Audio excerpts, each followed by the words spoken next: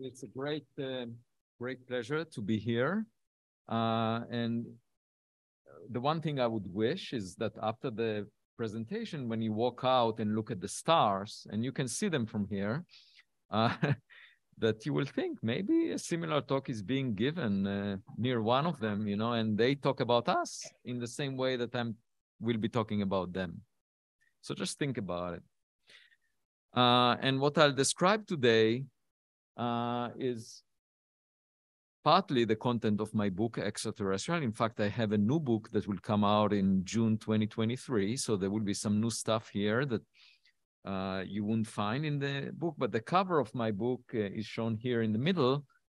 And then I had another book, a textbook that also was based on exploration of life in the cosmos that you can see here. And what you see on the left side is a photograph of a picture that was hung on the walls of the Berlin-Brandenburg Academy of Arts and Sciences in Germany. And actually right now it's also at MIT, it's shown there. And it was taken by a German photographer who came to my office and asked me to write on the palm of my hand the question that I regard as most important in science. And I wrote, "Are we alone?" And by the way, this is not a question that was borrowed from a dating site. I had to clarify that. I gave a presentation in Las Vegas a week ago, and in the company of 800 women of the International Women's Forum. And that was my first statement. But it's actually a question for humanity. Okay, so that's the context. And as it turns out, this question has implications that go well beyond science. And I was really struck by the fact that I got an email from a rabbi, actually, a couple of months ago. She said that she wrote a word of Torah during the Jewish high holidays, inspired by my book. And so I wrote this commentary in Medium. You can check my commentaries. I write them every few days about why spirituality and the frontiers of science have some similarity. And the reason is that both of them explore the unknown. Okay, so that's very interesting. And what I'll describe today is a scientific project that I established a year ago, and it's called the Galileo Project. And what you see is a picture of the members of the Galileo Project that came together in August for the first time in person after the pandemic and celebrated the accomplishments of the project. So let me start with a short video from that event.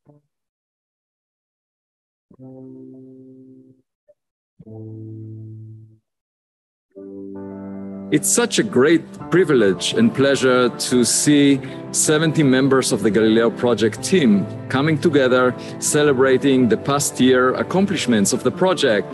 And we're just at the beginning because in the coming year, we hope to collect data and find out what it shows.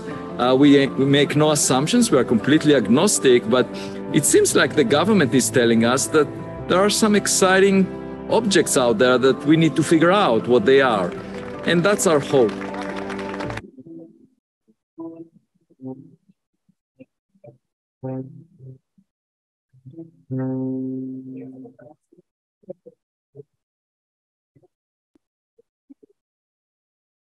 For now, we assembled the relevant instruments, we're testing them, and we will soon deploy them and start collecting data because the sky is not classified.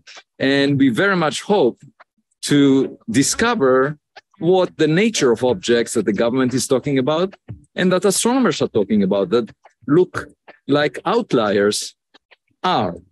Are they technological in origin from another planet, or are they natural phenomena? And the Galileo Project aims to find out along three tracks. One is looking at unidentified aerospace phenomena in the sky and imaging them in the infrared, optical, radio, and audio bands. The second is rendezvousing with interstellar objects in space and taking a close look at them. It will cost about $1 billion to meet an interstellar object.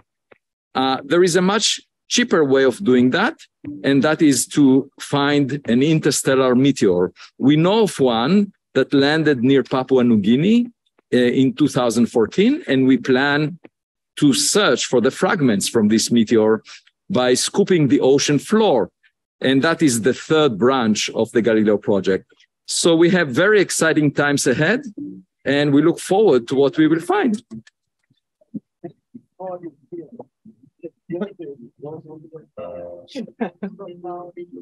So yeah, I'm Ezra. Had a great time on this project so far. We'll move on. And the fundamental question is there anything out there? And what did the scientific method teach us so far? Well, the biggest message we get from the universe is a sense of modesty, a sense of humility, because the thing is, we now know that a substantial fraction of all the stars like the sun have a planet the size of the Earth, roughly at the same separation. That fraction is somewhere between a few percent to 100%. And therefore, there are more habitable planets like the Earth in the observable volume of the universe than there are grains of sand on all beaches on Earth. Billions of them in the Milky Way galaxy alone, and then you have trillions of galaxies like the Milky Way. And so when you see a painting of an emperor or a king that were very proud of themselves after conquering a small piece of land on Earth, that doesn't look very impressive, because it's just like an ant hugging a single grain of sand on the landscape of a huge beach. But I can understand where it's coming from. These are my two daughters when they were much younger, about 2 decades ago. And when they were young, they stayed at home and they thought that they're the center of the world, that they're the smartest, because they compared themselves to the family members. And of course, they had a psychological shock when they went on the first day to the kindergarten, because they realized there is a smarter kid on the block, you know. And our civilization will mature when it meets others. This is a cartoon that was drawn when Albert Einstein died, and on the same day, and it shows the Earth with a plaque on it saying, Albert Einstein lived here. So we are very proud of him, basically having the insight on gravity, space and time, and so forth. And my point is that Albert Einstein was probably not the smartest scientist who ever lived since the Big Bang, 13.8 billion years ago. There must have been smarter scientists on other planets, around other stars, billions of years ago, a long time ago, because the dice of intelligence was rolled billions of times. And what's the chance that we are the smartest? Not large. When on the first day at class at Harvard, I tell the students in my class that half of them are below the median. Now, they get very upset, but that is the definition in statistics of the median. In any class, half of the students are below the median. That's how the median is defined. You can't avoid it. You cannot have everyone being the smartest, right? And so they get upset, but it's a statistical fact. And as far as I'm concerned, we are probably near the middle of the distribution of intelligent civilizations in the Milky Way galaxy. That's why I think there must have been scientists smarter than Einstein elsewhere, and the civilizations who benefited from them could have launched probes that would have reached us by now. And the reason I say that is because most of the stars, like the sun, formed 10 billion years ago. And the sun formed only 4.6 billion years ago. So they formed a long time before the sun. And by the way, did you know that we have only 1 billion years left for us on Earth? Because within 1 billion years, the sun will boil off all the oceans on Earth. Irrespective of how well we preserve our climate, we would not be around anymore. None of the forms of life we see will persist on the surface of Earth in 1 billion years. And therefore, if other stars from 5 billion years before the sun, most of the stars, then by now, they basically killed any civilization on habitable planets next to them. So these civilizations predated us by billions of years. And it takes 500 million years to traverse the entire Milky Way galaxy with chemical rockets, the type that we sent out. So they had plenty of time to reach us. The clock of technology started earlier there than here. We are late bloomers. So how dare we even think that we are the first, you know? And so my point is, we're currently developing artificial intelligence systems that will drive cars, that will handle our bank account, that, you know, anytime you Google something, you're interacting with an AI system. And in the future, we'll send AI systems to space. They are much better equipped to survive the long journey, to not be so sensitive to the energetic particles in space, to the harsh conditions of space. They have the patience to travel for millions of years. Humans will not survive that. We were selected by Darwinian evolution to survive on this rock that we call the Earth. We would not survive in space.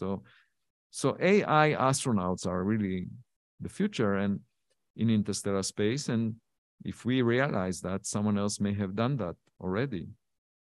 And so we should, this is not a philosophical question that I'm asking, whether there is something around us. We just need to look up. As trivial as it sounds, it's controversial to say that we should look up. Why is that controversial? Like, why should we close our eyes and argue with each other whether something exists out there? Well, the reason is simple. A lot of people prefer to maintain the idea that we are unique and special, and they better not go to the kindergarten. They prefer to stay at home and not look through the windows. So my point is, we now have the instruments that can educate us about whether there are any probes or gadgets flying around that originated by advanced technological civilizations. And these instruments were developed only over the past decade. So they were not around before. So when people make the argument, why didn't anyone see it? It's because instruments were not good enough. So Enrico Fermi, for example, said, where is everybody? Well, he just asked the question. He didn't develop telescopes to look out, just like someone sitting on the sofa at home and saying, I don't have neighbors. There is nobody sitting next to me. Well, guess what? To find your neighbors, you better look through your windows and you use a telescope to find them. And of course, if you wait long enough, someone may knock on your door. But Fermi, you know, he just didn't wait very long. And over the past decade, we found the first objects from outside the solar system. So we are really entering a new era. And I get a lot of pushback from my colleagues who are not willing to entertain the possibility that some of these objects might be of technological origin. They argue that they must be rocks. But as we will see, the first one that was reported was found by a telescope in Hawaii in October 2017. And it was given the name Oumuamua because it means a scout in the Hawaiian language. And this object was moving close to Earth, but too fast to be bound gravitationally to the sun. So they said, wow, this is the first object that came from outside the solar system. It's not bound to the sun. And they said, well, it's probably a rock from another star. But it was really unusual, and we will talk about it. didn't look like any space rock we had seen before. Turns out that 4 years earlier, there was another object that was identified from outside the solar system by the US government. The US government has missile warning system. It wants to know if there is a ballistic missile aimed at the US. So it monitors with a set of satellites that was actually established over the past decade only. And those satellites look down and search for objects entering the atmosphere. They want to figure out if, in the old days, it was the Soviet Union. We now know that they don't perform very well. And so they're not as much of a risk as China. But nevertheless, you want to know if someone is shooting a missile, ballistic missile at you. And every now and then they see an object entering the atmosphere, but they realize it came from space. It's not human-made. And that's a meteor, a rock, a Lego piece from the construction project of the planets in the solar system. So there are lots of rocks in the solar system left over from the formation of the solar system. And every now and then the Earth collides with one of them. You can think of the Earth as a fishing net that collects fish along its path as it moves around the sun. So when a rock collides with the Earth, it burns up in the atmosphere as a result of the friction with the air, and you get an explosion. And if the rock is the size of a person, the amount of energy released in the explosion is as much as the Hiroshima bomb, for example, the nuclear explosion. So anyway, there was this meteor, roughly 0.5 meter in size, that the government detected and reported about it in a catalog of meteors, and just said it's moving at 45 kilometers per second. And it was discovered that in 2014 on January 8th. Now, I was interviewed in 2019, 5 years later. There was a radio station in New York City saying, we want to ask you some questions about a meteor that just came along. And I said, okay, well, I'll read more about meteors because I was no expert on meteors. And then I came across this catalog that the government compiled of meteors. And I told my student, check out this catalog because maybe there is an object there that moved so fast that it must have been unbound to the sun, an interstellar object. So he checked and we found it, this one. So we wrote a paper explaining, the speed is so large. If we go back in time, it was unbound to the sun. Therefore, it's the first interstellar object 4 years before Oumuamua. Well, my colleagues, the referees of this paper, said the paper should be rejected, not accepted for publication. Why? Because they don't believe the US government. And I say to myself, well, the US government needs to know if a ballistic missile will hit Boston or New York City. They have very precise data. But the referees of this paper said, no, they don't know what they're doing. So at the time, I was chair of the board on physics and astronomy of the National Academies, and I reached out to people behind the national security fence. And it took 3 years, and eventually this letter came out that you see here on the right from the Department of Defense, the US Space Command. So basically, the Department of Defense came to our defense. And they wrote this letter saying that they confirm that given the uncertainties of the measurement, they could not release the uncertainties in order not to let adversaries know how well they measure things. But they said that at the 99.999%, this object indeed came from outside the solar system. And that was in March this year. They sent the letter to NASA, and NASA took a month before they made it public. After I asked them, why don't they put it publicly? And so they put it out. And then our paper got accepted for publication after that. So we decided to go ahead with an expedition to figure out what this object is, because together with the US government letter, there was also the light curve, the amount of light emitted from this explosion that was released.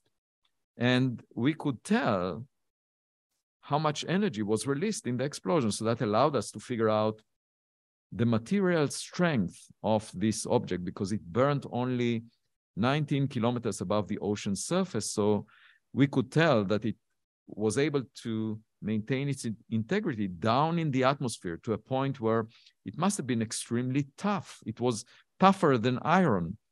In fact, it was tougher than all other meteors in the catalog. So why would the first interstellar meteor be tougher than all the space rocks that come from the solar system? Maybe it's made of some alloy like stainless steel. So to figure it out, it's not, again, not a philosophical question. We just need to collect the fragments and examine their composition. A kid can do that, okay, in principle. So we decided to plan an expedition, and I announced the expedition. And then within a few months, I had a Zoom call with a person who said, $1.5 million, no problem, you have it. So we're going in 6 months. And it turns out that a few months ago, we also identified the second interstellar meteor within the same catalog. And it's also very tough, tougher than iron. So the chance of drawing both interstellar meteors out of the population of space rocks in the solar system is less than 1 in 10,000. Whatever they are, even if they are natural in origin, they cannot be produced by a planetary system like the solar system. Maybe they originated from an exploding star, something else. But the point is, they might also be artificial in origin. They might be a spacecraft that just collided with Earth, the way that the New Horizons spacecraft that we launched into interstellar space may one day, in 1 billion years from now, it will be not functioning anymore, but it may collide with a planet somewhere. And let's hope that an astronomer on that planet will decide to have an expedition and examine what it's made of. My name is Avi Loeb, professor of science at Harvard University. In the coming months, I'm going to lead an expedition to Papua New Guinea to scoop the ocean floor and search for fragments from the first interstellar meteor. Although Avi is in search of what he believes may be alien technology, proof of extraterrestrial existence has never been what's driven his life's work until now. I'm hopeful we will find something. The question is, what is it? An unusual rock, a natural object, or artificial? Despite being the longest-serving chair of Harvard University's Department of Astronomy, it wasn't until recently that he started to investigate the possibility that there is life beyond our solar system. I found a catalog that the government compiled of meteors that were detected by government sensors that are missile warning system. I asked my student to check if any of the meteors, the fastest moving meteors, could have arrived to Earth from outside the solar system. There was one in particular that sparked the interest of Loeb and his student, Amir Siraj. We decided to write a paper about this meteor, which was discovered on January 8th, 2014. Light from the explosion was seen by government sensors. Despite the government releasing limited data, he had discovered something groundbreaking. His paper laid out what he believed to be true. But 3 years after writing his findings, a major development confirmed what he knew all along. After a few years, the release of a letter from the US Space Command in the Department of Defense stating explicitly that this meteor at the 99.999% confidence level came from outside the solar system. Based on the speed of the meteor and how much of the object burned upon entry, Avi determined that it must be made of a material that is tougher than iron. And so this one was an outlier in terms of its composition. It was also an outlier in terms of its speed outside the solar system. It moved at least twice as fast as stars move relative to the sun in the vicinity of the sun. Armed with new evidence validating his findings, Avi decided to take action and make moves to recover the object, his next hurdle. Funding through private donations, he has secured a portion of the money to take the trip. Let's continue to look for objects like it. It was obvious to us that we need to go there and collect the fragments, because to do the same thing for an object in space would cost more than $1 billion. For a cost that is 1,000 times lower, we can go to the ocean floor and collect material from an interstellar object. Now, Avi has the task of finding an object that most likely fractured on impact, leaving fragments possibly the size of pennies lost at the bottom of the ocean. It's a challenge that might seem insurmountable in the vast existence of the Pacific Ocean, but Avi is confident they will recover what they are in search of.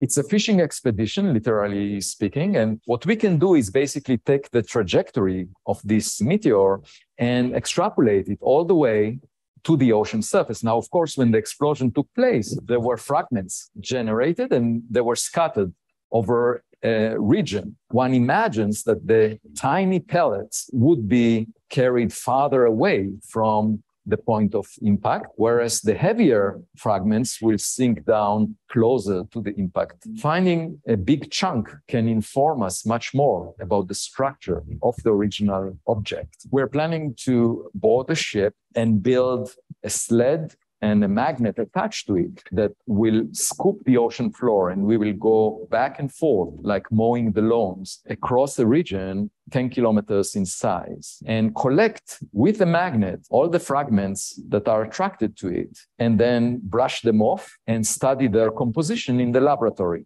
This will be the first time that humans put their hands on the material that makes an object that came from another star. With more advanced technology in our skies than in any other point in history, new findings are becoming far more frequent and impossible to ignore. Thanks to a government report that was released last year, the possibility of extraterrestrial life and the pursuit of proof of its existence is finally losing its stigma. The stigma has been reduced. It would be the most important scientific discovery that humanity ever made, because if you think about it, it will change our perspective about our place in the universe. With science in his corner, this professor is not intimidated by critics. It's not a philosophical question whether we live in an environment where objects are floating around that are representing extraterrestrial technologies. We just need to use our telescopes and find out. In fact, we are not even the first to say that. Galileo Galilei said that 4 centuries ago, and he was put in house arrest. Today, he would have been canceled on social media. Once I realized that we found an object from a technological origin that was produced elsewhere, I would not seek approval from anyone else. I don't need likes on Twitter. I just want to know what it is. Okay, so this is the idea behind the expedition, and we have an excellent team, and the best in the world. Some of the people that are very experienced in going to the ocean. And as mentioned, we will use a sled with a magnet and go about 100 miles off the coast of Papua New Guinea. I have no fear of sleeping on the deck of the boat. It will not be particularly convenient, but for 2 weeks, it's worth the effort. And I spoke with the curator of the Museum of Modern Art. I said, if we find any gadget that is from another civilization, I'm happy to bring it to New York City to put it on display, because it would represent modernity for us, even though it represents ancient history for the senders. So in answer to Enrico Fermi's question, where is everybody? You know, we should say, perhaps knocking on our door. You know, the sound of the universe knocking on our door is what you just heard, the seismometer signal from this meteor. And so we're planning to do that. We have the funding. Now let me go back. This object was roughly 0.5 meter in size, but Oumuamua was much bigger. It didn't collide with the Earth. Oumuamua was discovered by the reflection of sunlight from it. So it had to be much bigger for us to see it. And it was roughly the size of a football field. But it had very strange properties. First of all, it originated in a special frame of reference called the local standard of rest, which is the frame that you get to when you average over the motions of all the stars in the vicinity of the sun. It's sort of like the local parking lot of the Milky Way galaxy. And only 1 in 500 stars is so much at rest in that frame as Oumuamua was. And you can think of the solar system like a giant ship bumping into a buoy that is at rest on the surface of the ocean. That was Oumuamua. And the sun gave it a kick as a result of its gravitational force. Now, as the object was tumbling every 8 hours, the amount of sunlight that was reflected from it changed by a factor of 10. And just think about a piece of paper tumbling in the wind. What you need to get so much variation is that it would be extremely thin so that the area that reflects sunlight changes by a factor of 10 as the object is tumbling. And so, in fact, the best fit to the variation of light was that of a flat object, pancake-like. And that's unusual for a rock. But what was more unusual is that the object exhibited an excess push away from the sun. And you can get such a push if the object evaporates. In the case of a comet, you have a rock that is covered with ice, and the ice evaporates when the comet comes close to the sun. However, there was no cometary tail in this case. In fact, the Spitzer Space Telescope looked very deeply around the Oumuamua and couldn't see any trace of carbon-based molecules, any dust or any gas. And you can see the image on the right side here. It basically is just noise. There was no cometary tail whatsoever. So the question is, what was pushing this object? And the only thing I could think of was that the reflection of sunlight is pushing it, radiation pressure. And for that, the object had to be very thin, just like a sail being pushed, except not as a result of wind, but as a result of light bouncing off its surface. So that kind of a thin object that is nearly flat is not something that nature produces. So I suggested maybe it's technological in origin, like a light sail. And so that, of course, got a lot of pushback. The fundamental question is whether Oumuamua was artificial or natural in origin. And all of these anomalies made it an outlier. Now, of course, my colleagues argued it's probably a rock or a natural object. They said it quite decisively. But then some of them try to explain the anomalies, because in science we don't have the luxury of ignoring evidence. That's the privilege of politicians. If you are in politics, you can ignore evidence. In science, you are not allowed to do that. So you have to explain it. Even if you argue, yes, it must be natural, for sure, it's natural, it's a rock, you have to explain why was it pushed away from the sun without a cometary tail. So what did my colleagues suggest? They said it's natural. Now let's think what kind of a natural object can do that. So they said, okay, well, maybe it's a dust bunny, like you find at home, collection of dust particles that in a cloud that is very rarefied, very fluffy, 100 times less dense than air. So when it reflects sunlight, it's so lightweight, like a feather, it gets pushed.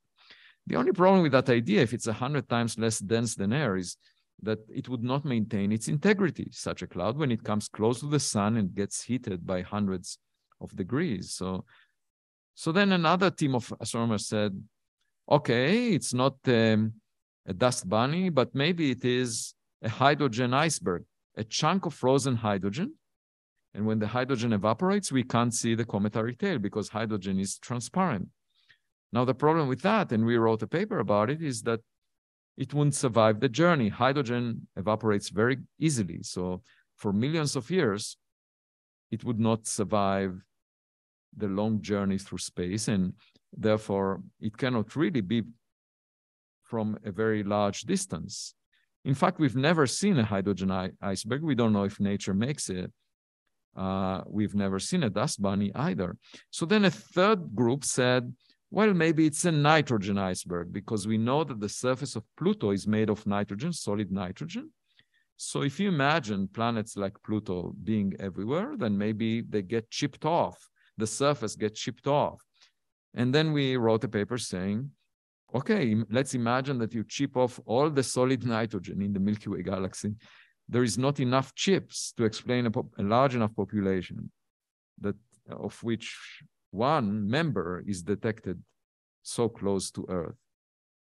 So there is a problem with the mass budget. But irrespective, all of these explanations invoke something that we've never seen before. And my point is, if it's something we've never seen before, we better allow the possibility that it's artificial. It's simply common sense. But, you know, it's just like in politics, it's difficult to maintain common sense and go in the middle when there are people on both sides, on the extreme, that basically don't want to discuss it. So the scientists don't want to consider that possibility on the one hand, and then you have those people who want to believe it as if it is a religious experience. They want to believe it. I'm just trying to use the evidence we have and collect more evidence that will guide us, which is the scientific method in answering this question, whether Oumuamua was natural or artificial.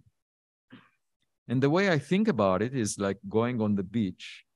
And most of the time you see rocks or seashells that were naturally produced. But every now and then you see a plastic bottle that tells you there is a civilization out there. So maybe Oumuamua was a plastic bottle. See, I'm a very simple-minded person. I'm not, you know, trying to suggest things that we're not familiar with. And the only way to find out is indeed to look out and get more evidence. And turns out that 3 years after Oumuamua was discovered, the same telescope in Hawaii saw another object in September 2020, which exhibited the same qualities. It was pushed away from the sun by reflecting sunlight and had no cometary tail. But a few weeks later, they realized, oh, this object actually came from Earth. It was a rocket booster that was launched by NASA in 1966, because they were able to identify that it was made of stainless steel based on the reflection of sunlight. So here is an object that was artificial in origin because we produced it. The question is, who produced Oumuamua?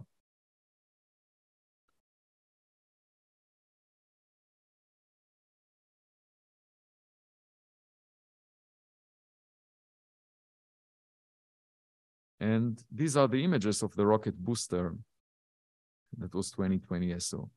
So the way I understand the situation is, imagine a cave dweller that is used to finding rocks and playing with rocks all of his life, coming across a cell phone. The cave dweller would argue the cell phone is a rock of a type that I've never seen before, which is true. I mean, it's an object of a type that he had never seen before. But if he's curious enough, he might press a button and realize it's not a rock. So what I really want is to press a button on an object like Oumuamua. That will solve the mystery.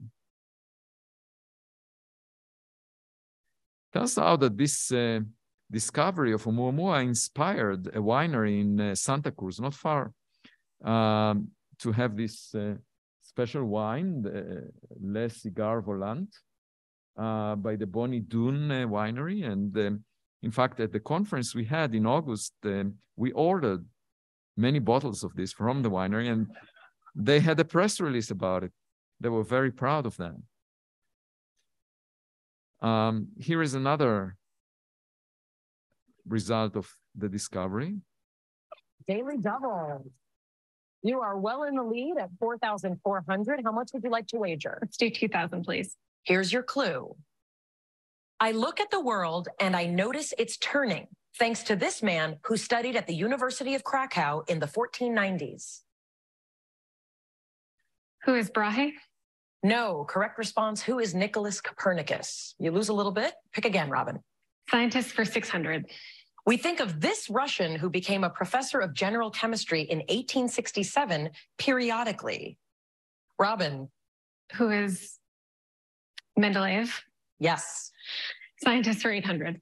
Avi Loeb thinks a space object seen in 2017 and artistically depicted here comes from this 16-letter type of being, the title of his book. Kevin. What is extraterrestrial? Correct. Scientist for 1,000. Okay, I stop here.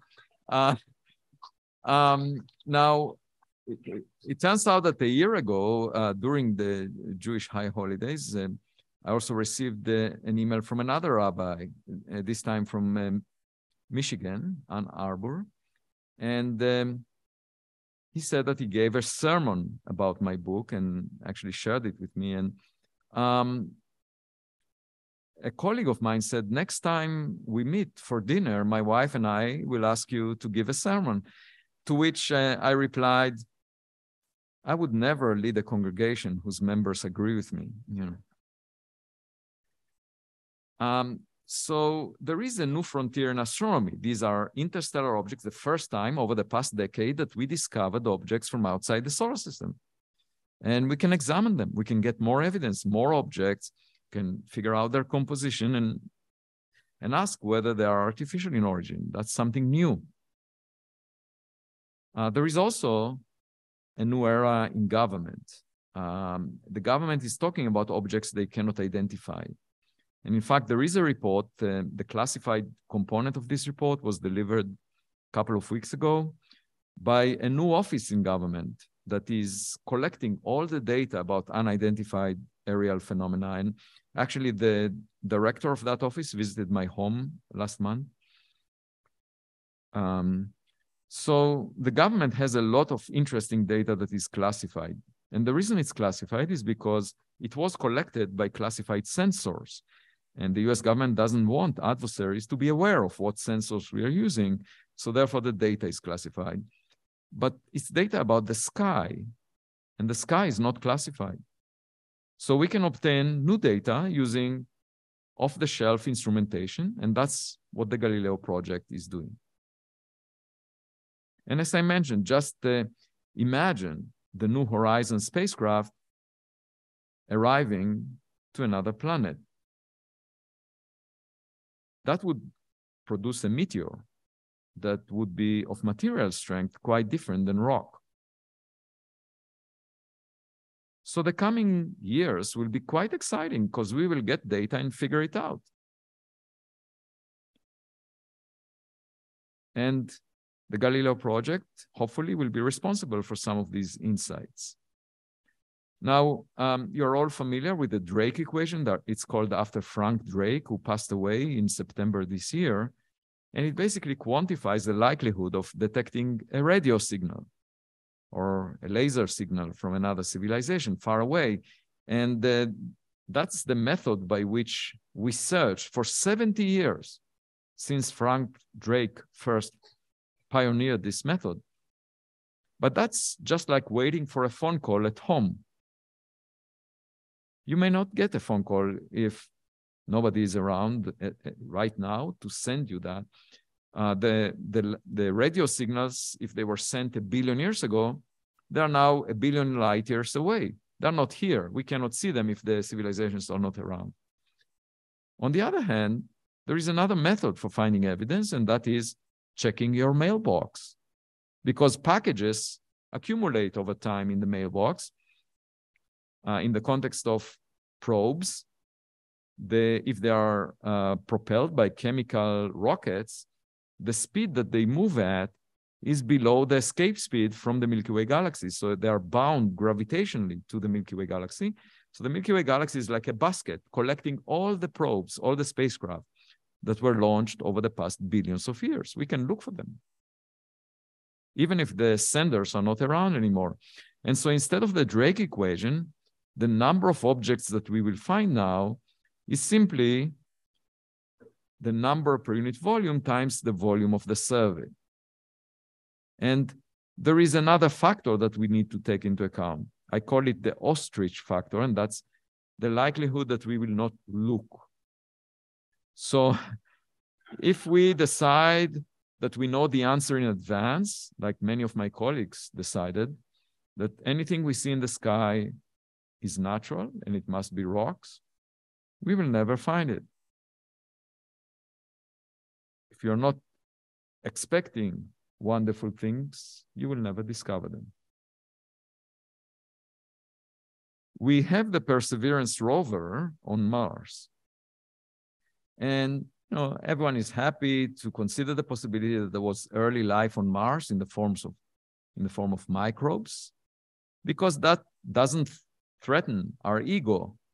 We know that we are superior relative to microbes, so no problem if they find any evidence that there were microbes early on Mars. But just imagine the same rover bumping into the wreckage of a piece of technology that we don't possess. That would be a blow to our ego. A lot of people would be upset by that. I see it as an opportunity because, entrepreneurs in Silicon Valley can import those technologies.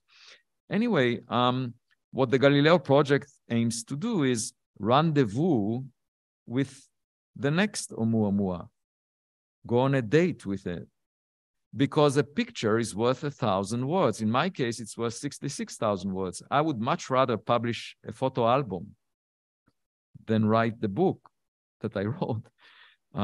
You can tell from a photograph what the object is. Here is an image you can see here that was taken by the OSIRIS-REx spacecraft that landed on an asteroid called Bennu. And it will bring a sample from this asteroid back to Earth. And from this picture, you can tell that it's a rock. So if we land on an object like Oumuamua or come close to it, we can tell if it has screws and bolts on it and a label saying made on exoplanet Y, or it's a dust bunny. In that case, we can't even land on it. Or it's a nitrogen iceberg, a hydrogen iceberg. Again, I'm trying to say that a kid can tell what the object is once we have good enough evidence. And the way I see science is a way to maintain our childhood curiosity, the wonder about the world. We should not have a prejudice. But just saying that, I get a huge amount of pushback. Why do I need to get pushback? I mean, the biggest trauma that I had as a kid was sitting at the dinner table and asking a difficult question. And then the adults in the room would dismiss the question because they didn't know the answer. It was obvious to me as a kid. They don't know the answer. They don't want to discuss the question. And I thought that by becoming a scientist, I could follow the evidence. But déjà vu, the same story again, now with my colleagues not willing to look for new evidence, to guide them. Why should we refuse to collect that evidence? So it turns out we want to date the next Oumuamua. We have a dating app to do that. So it's called the Vera Rubin Observatory that will start operations in a year in Chile. And most of the time, this telescope, I should say, has a camera which has 3.2 billion pixels. So your cell phone has a camera with a few million pixels. The camera of this telescope is 1,000 times better resolution of the sky, 1,000 times, 3.2 billion pixels.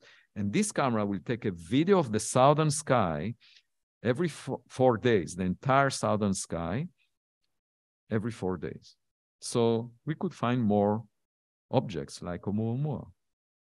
That's why I call it a dating app, because most of the time we will swipe to the left.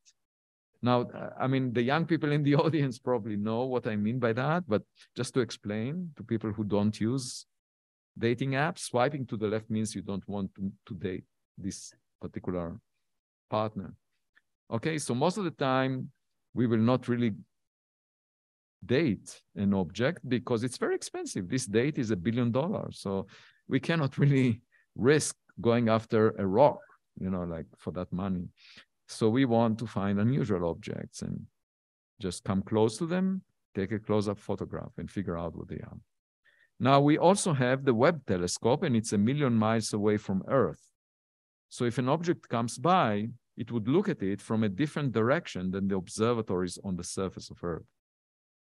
And if you ever wondered why you have two eyes, the reason is that with two eyes, when a threat comes along, like in the jungle, you have a tiger jumping at you, you can tell the distance, okay? So because you're seeing this object from two directions, you can estimate the distance.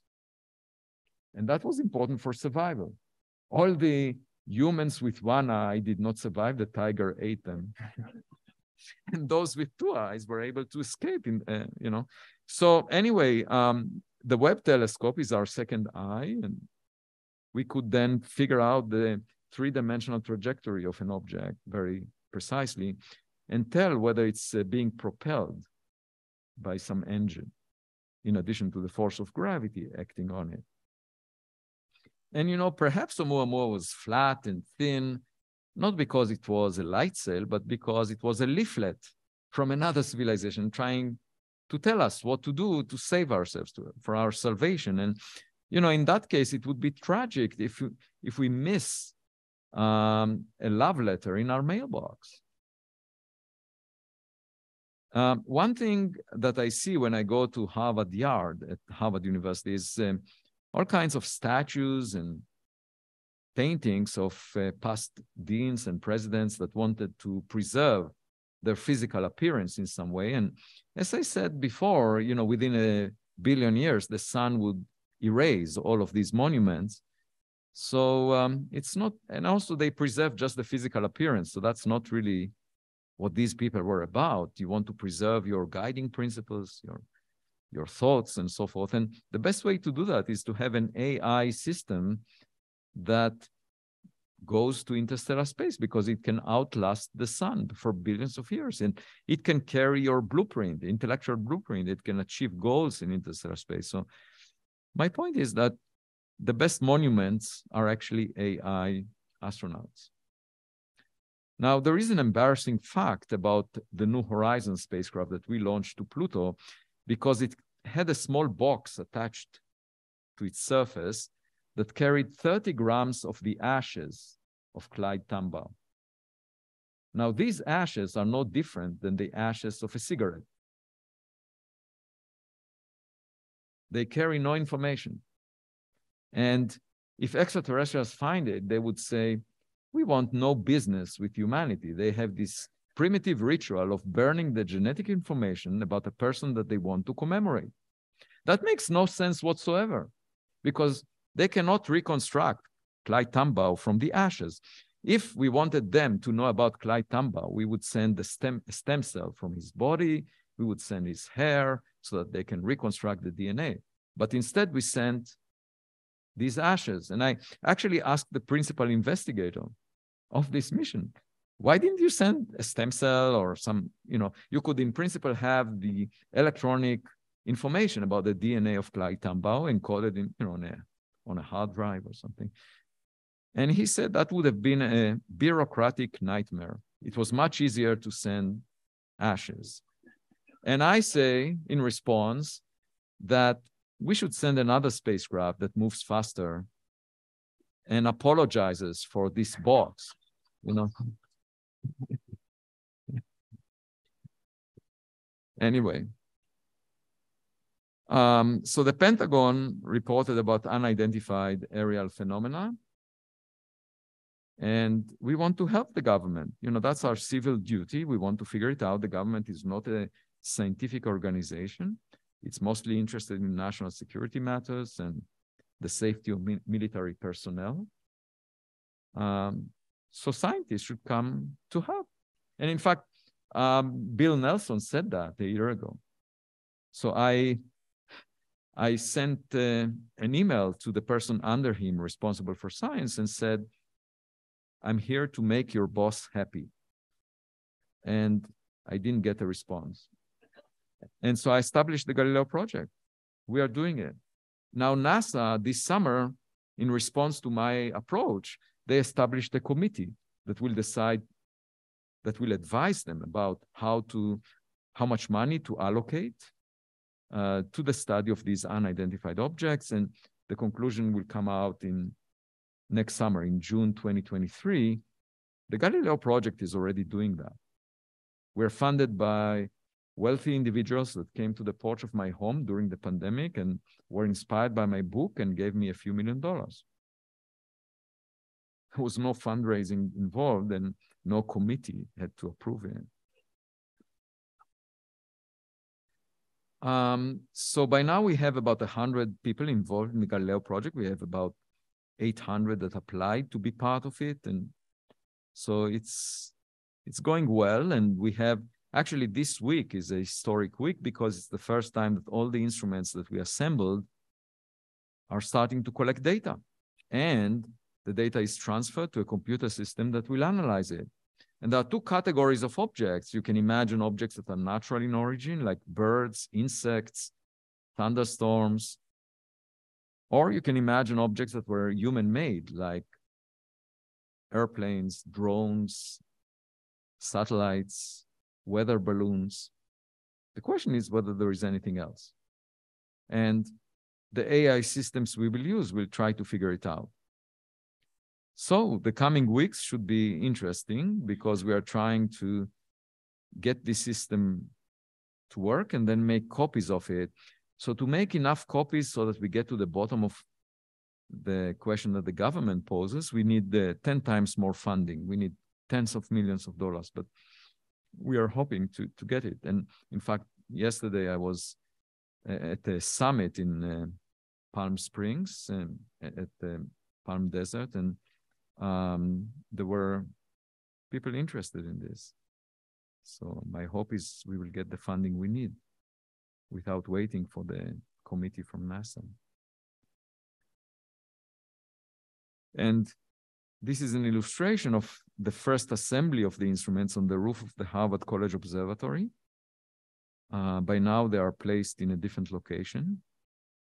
And they include a camera in the infrared, in the optical that covers the entire sky. So we're taking a video of the sky, an audio system, and also a radio sensor that covers the entire sky. Now, I don't know if you heard, but we've been looking at the universe for a century. And we know that most of the matter in the universe is of a type that we don't find in the solar system. So we call it dark matter to encapsulate our ignorance. For 100 years, okay, so it's quite surprising that cosmologists who study the universe get paid because they talk about a substance that they don't understand. That's called dark matter. Now, to figure out what the dark matter is, we need experiments. Now, my colleagues always say about Oumuamua or other interstellar objects, they say, extraordinary claims require extraordinary evidence. Therefore, we don't want to discuss a technological origin, even if the object is very unusual. And this is a statement made by Carl Sagan back in the 1970s. Extraordinary claims require extraordinary evidence. Well, I replied to that extraordinary evidence requires extraordinary funding. And obviously, if you don't fund it, you will never see that extraordinary evidence, and you will keep arguing that there is no extraordinary evidence, therefore we shouldn't fund it, and therefore you will never fund it, and you'll remain ignorant. That's one path that you can choose to stay ignorant. I don't want to take that path.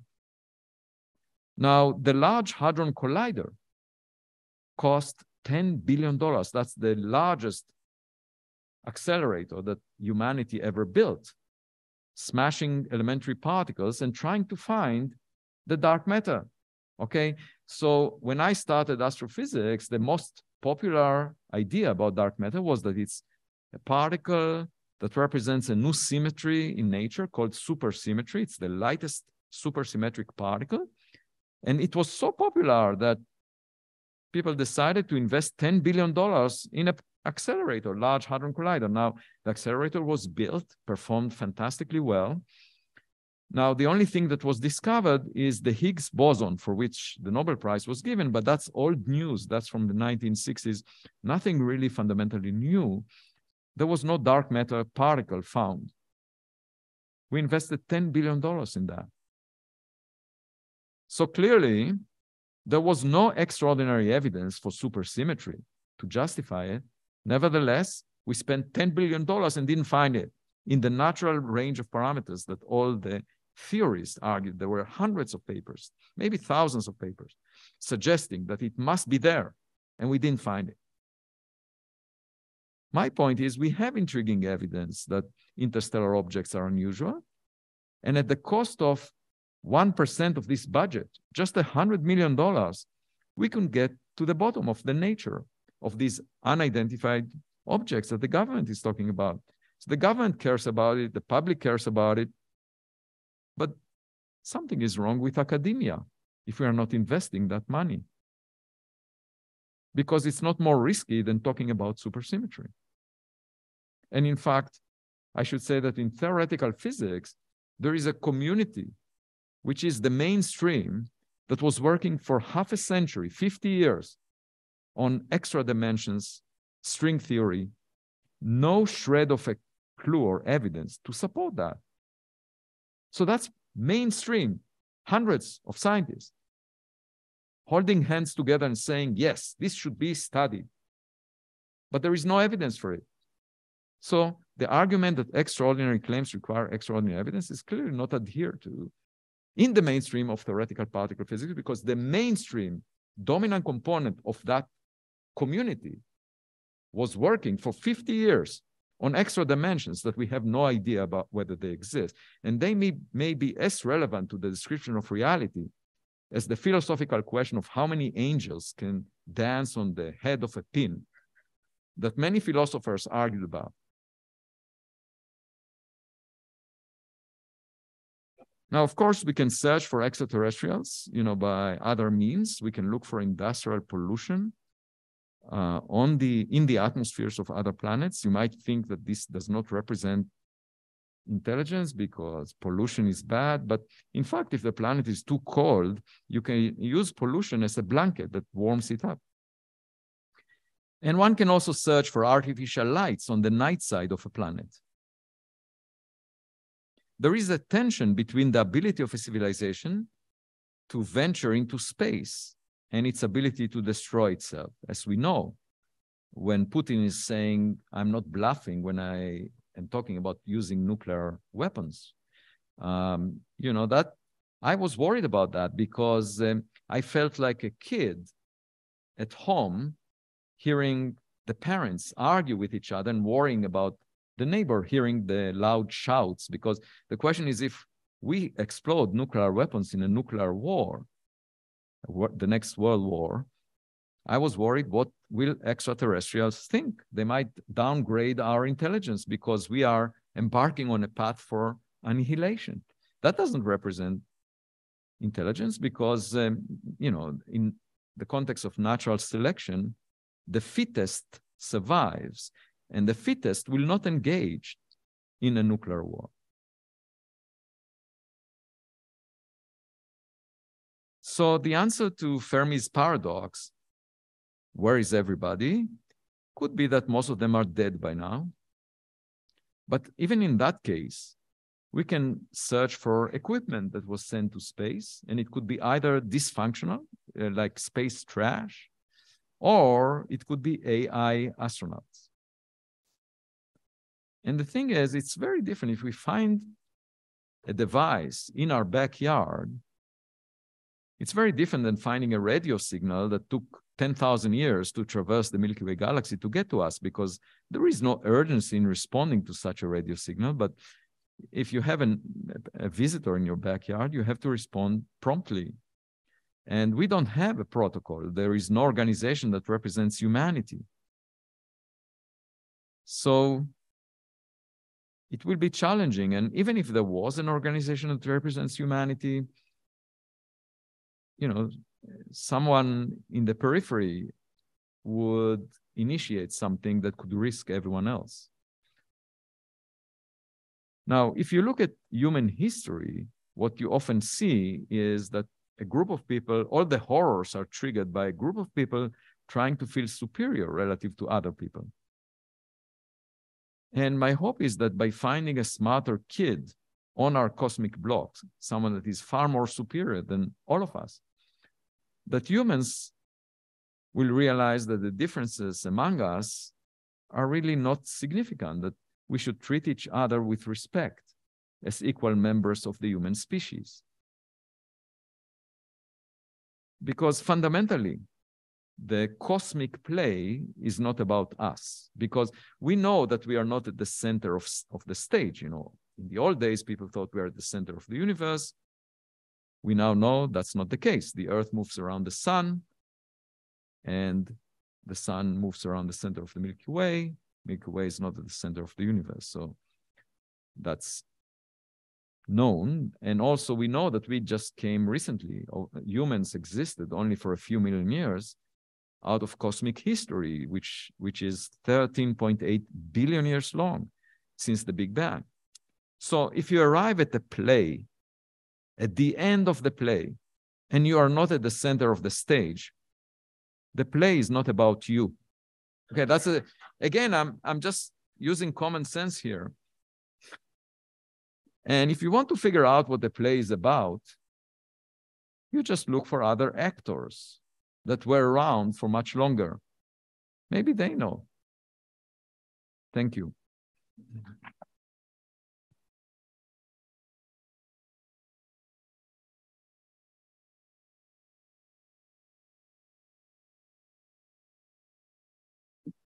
I'd be glad to take questions.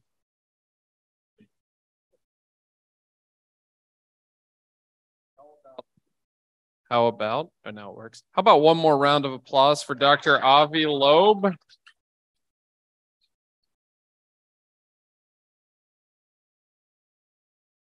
So we will squeeze as many questions as we can in. Friendly reminder before we do that, if you've enjoyed tonight's Global Summit presentation, show of hands how many have. I really did. Terrific. And again, take your hands and wave to those watching in Erie, Pennsylvania. Hello there, friends in Erie. Excellent. We will be at Esri tomorrow for Dr. Don Wright to explore the Mariana Trench and meet the challenges of Challenger Deep. We'll be right back here in this very room for Mr. Josh Friday on Wednesday. And then Thursday, we will be at the Hall of Letters, room 100 for our own Dr. Beher Gaucher from Erie, Pennsylvania. So we look forward to seeing you the rest of the week. If you enjoyed this and you think somebody else in your orbit will, grab your friend, use your gravitational pull, bring them with you, and then we'll enjoy those programs. Now, you all did a terrific thing. You already showed me all of your hands. Those with questions, hands back up, and we're going to get to as many as we can. Derek, if you don't mind, you can swing around the back. I'll take the easy job and ask the person right here in the front row. Hi, thanks for the talk. It was really wonderful. I have a question, though. Is like when you're going to sweep the ocean floor for this debris, what if it's not magnetic? Because many alloys aren't magnetic. So yeah, do you have other sensors and stuff going on with that? It's an excellent question. And for that purpose, we have a net that will go behind and collect fragments. Now, the question is, what's the size of the fragments? Because the space, the holes in the net should reflect that. And we just wrote a paper where we calculated, and most fragments would be less than 1 millimeter in size. So that's the way we will design it. And of course, we'll do it by iterations. We'll have many nets and decide which one to use based on the experience there. And the idea is that the fragments from the meteor were quite different than the grains of sand on the ocean floor, because basically what happened was when a meteor explodes, there is so much energy released, just like in an atomic explosion, that any solid object melts. And you end up, if it's made of iron, for example, you end up with iron rain. If you were to use an umbrella, it wouldn't protect you because it's a molten iron making holes through them, unless you use an iron-made umbrella. So the point is, these fragments settle to the ocean floor, and the smallest fragments have a lot of friction with the air because they have a large area for their mass. So they slow down very quickly and they just fall down from where the explosion took place. So they are just like water droplets in the rain, they just fall straight down. The bigger fragments continue along the path of the meteor. So what you end up with is a strip where at the beginning of the strip, there are the small fragments and then bigger and bigger as you move along. And we want to find that strip and just collect it. Yeah, within. By the way, the US government, we asked them and they're working on it. Really, I do find it quite surprising and rewarding that, people in government are behaving as our allies. They support us. They want us to succeed. And we went through the White House. We went through the Department of Defense, and they're really trying to help us. And all I see from the academic community is hostility. They say, why should we do that? And I say, I'm not taking funds from any existing scientific project. These are private donations that were given to us to pursue it because people are inspired by the mission. And so the public, now when you have committees that are allocating federal funds that are populated by mainstream scientists, they often argue, we shouldn't take risks because we're using taxpayers' money. So we should not waste the tax.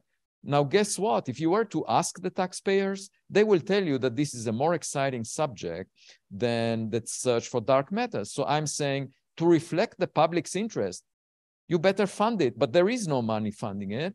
And I'm getting my money that was never allocated to science to do this. And nevertheless, you find scientists that complain about the mission. Now I ask, what is the problem here? Like, we're just trying to figure out the composition of an unusual object, even if it's natural. Based on the fact that the material strength was tougher than iron, we'll probably find something new about where, the birth sites of such objects and learn something new in astrophysics. So it's a win-win proposition. Anyway, I just, once again, I'm using common sense and I don't understand my colleagues. That's it.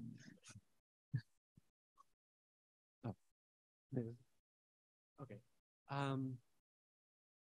So with like the size of the universe, like the two main things that I can remember from other stuff talking about, alien life and the probability of finding it. Oh, okay. There was two main factors, like the likelihood of life forming on a planet, which is, we don't technically know it yet. So, how much debris we find from other worlds would be very interesting to show how likely the formation of life is just in general. And then also... So what's the question? Right, I know. And then the speed of light is also, very great and kind of poses a speed limit. So, it's basically, how does the large distances between unknown amounts of civilizations kind of factor into the search for life? Yeah, so as I said, it takes it's about 500 million years. If you use the rockets that we launched 5 probes into interstellar space. It was Voyager 1, Voyager 2, Pioneer 10, Pioneer 11, and New Horizons, 5 in 50 years. We launched them. They're making their way to interstellar space. We launched them only decades ago. It will take them tens of thousands of years to leave the solar system, but they're on their way, okay? Now, the age of the Milky Way galaxy is more than 10 billion years. So tens of thousands of years is nothing relative to that, okay? Now you ask, how long does it take it to cross the entire Milky Way with the chemical propulsion, given the speed that we gave those probes? It's 500 million years, which is still a factor of 20 shorter than the age of the Milky Way. So what I'm saying is, most stars formed billions of years before the sun. If there were civilizations that sent equipment at a very low speed, the speed of chemical rockets, which is 1% of the speed of light, nothing to do with the speed of light, 10 to the minus 4, okay? 1 part in 10,000 of the speed of light, very slow moving rockets, they can make the trip in 500 million years, meaning that all these stars that formed 5 billion years before the sun had enough time to traverse the Milky Way galaxy many times over, okay? And if you build probes that can self-replicate the way biological systems do, if it's equipped with a 3D printer, then when it lands on a rocky planet, maybe it produces more copies of itself, then you can exponentially increase the population of such things. You land on a planet, and then you produce more of the same, just like biology works. And then you could have the entire Milky Way galaxy full of probes. And so the only question is, are we living in such a reality? The speed of light has nothing to do with it. Are there lots of probes around us? Because there was plenty of time to traverse that distance. Now, of course, the distance to other galaxies far away across the entire universe will never be traversed. But who cares if there are billions of habitable planets in the Milky Way alone, okay? So the only question is, are they around us, these probes? And my point is, let's find out by looking up.